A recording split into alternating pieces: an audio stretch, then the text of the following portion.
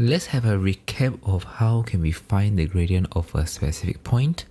So we start with the original equations, and next we're going to apply a small change for x and small change for y.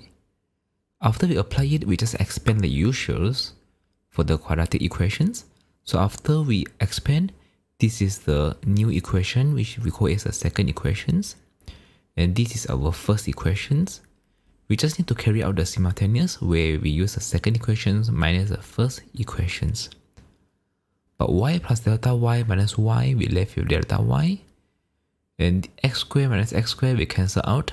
So we'll be left with only 2x delta x and delta x squared. But our objective is to find the delta y over delta x. So this is why we will divide by delta x for left and right hand side. And delta x can cut off. So this is why we have this one. But we know that delta x not good enough.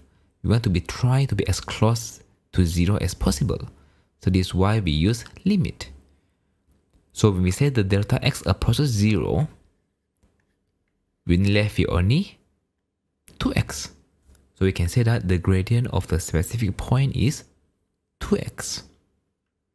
Let's try to see more questions now.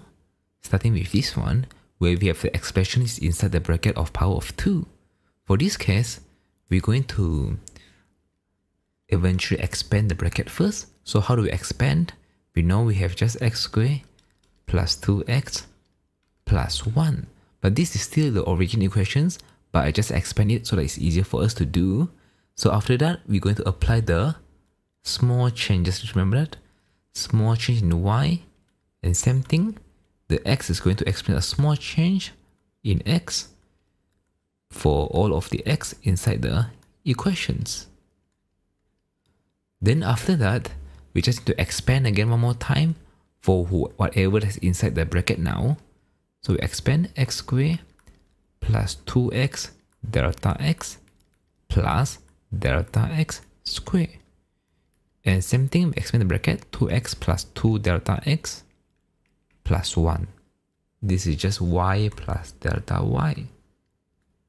Then this is why we have the second equations and the original equation. So what should we do next? We should just do simultaneous, which is the second equations minus the original equations. And y, after we minus, is no more y. We should do onto the second equation. Is easier for us to do because this is also the original equations where we just expand it. Then the x squared and x squared is also going to cut off. And 2x and 2x cut off. And 1 is also going to cut off. So now we only left with delta y, which is equivalent to 2x delta x plus delta x squared plus 2 delta x. But if you remember, our objective is going to find delta y over delta x. So this is why we're going to divide it by delta x for both sides of the equations. Then we can just cut off for whatever is not related. We just simplify it. So we can say that delta y over delta x is equivalent to 2x plus delta x plus 2. But as we know, the delta x is not good enough. We want to use the limit.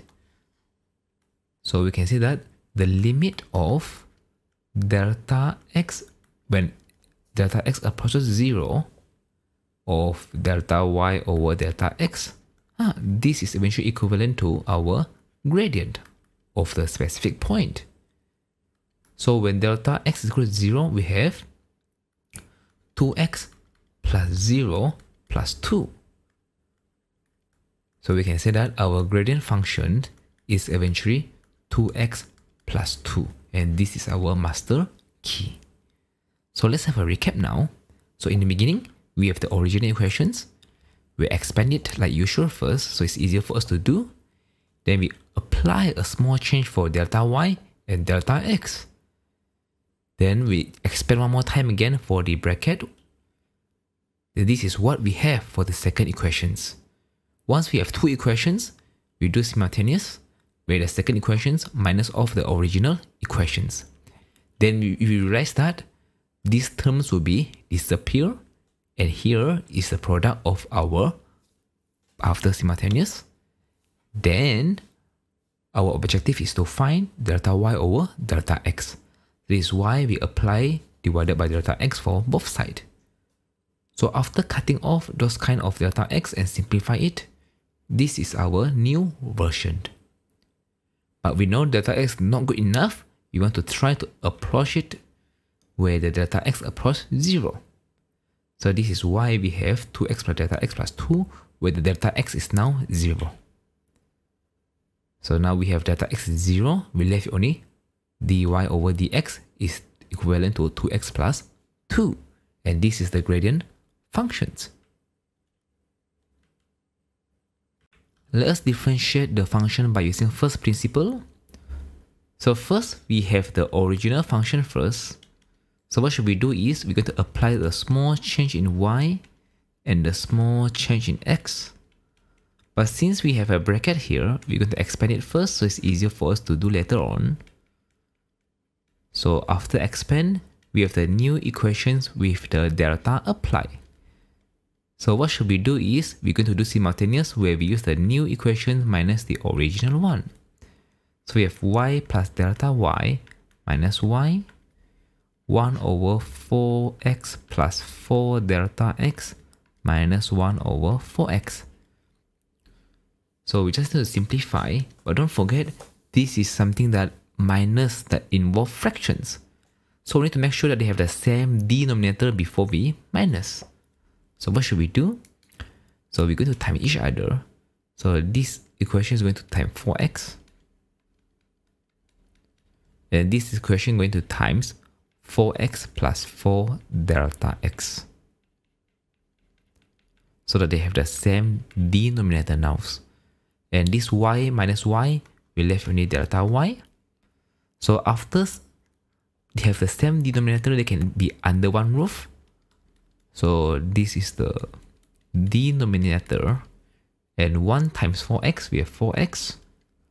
1 times 4x is also going to be 4x, but it's a minus.